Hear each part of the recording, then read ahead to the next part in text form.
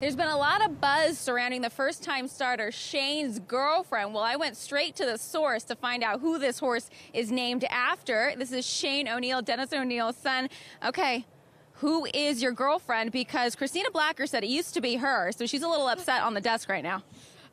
So yeah, there's a girl named Charlie in my 7th grade class, and so a couple months back, my dad, we needed to name a horse by Ideal's Charlie, and my dad put 2 and 2 together and thought, oh, this horse by Ideal's Charlie, and she has a girl in his class named Charlie. So we kind of matched it up, and it was kind of a prank on me because he keeps on saying that she's my girlfriend, but she's not. So.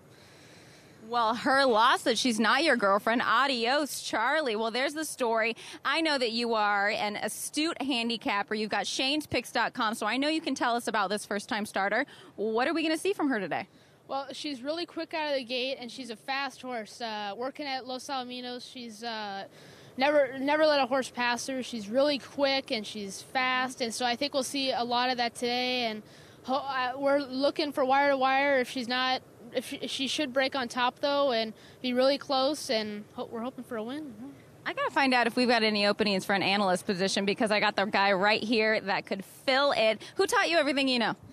My dad taught me to read the sheets, the workout report, daily racing form, everything I know is all from my dad, and yeah, a lot of bad stuff too, but yeah. A lot of bad stuff too. Well, the good comes with the bad. Well, good luck to you, and I hope this horse wins so you can rub it in Charlie's face. Yeah, I hope so too. Thank you. Yeah. Oh, it is the first-time starter by Adios Charlie, Shane's girlfriend, making the debut today. Who's your new girlfriend? Still on the hunt, fishing. Still on the hunt, lady. He's looking. Shane's girlfriend slips well clear of Viva Vegas. Then comes Spooky Woods, who's down the outside, lengthening the stride. But this leader, Shane's girlfriend, out with an unassailable lead at the 16th pole. Shane's girlfriend's going to win for fun. From Spooky Woods, and Vexatious getting home hard for 3rd, and 4th would be probably single for a reason, a nose to Viva Vegas. 3-9-2-4, the order of finish. Shane's girlfriend. Well, if he didn't have one before, he's got one now. Why would you want to date that kid? He's only won 2 derbies. Adios, Charlie. Right? This, 8-1. This is a powerful debut. How did this happen, and how did neither of us have money on this filly? Training wheel coming in. You heard it straight from the source with Shane O'Neill. And as he said, she was fast away from the gate. She's never let a horse get in front of her in her works.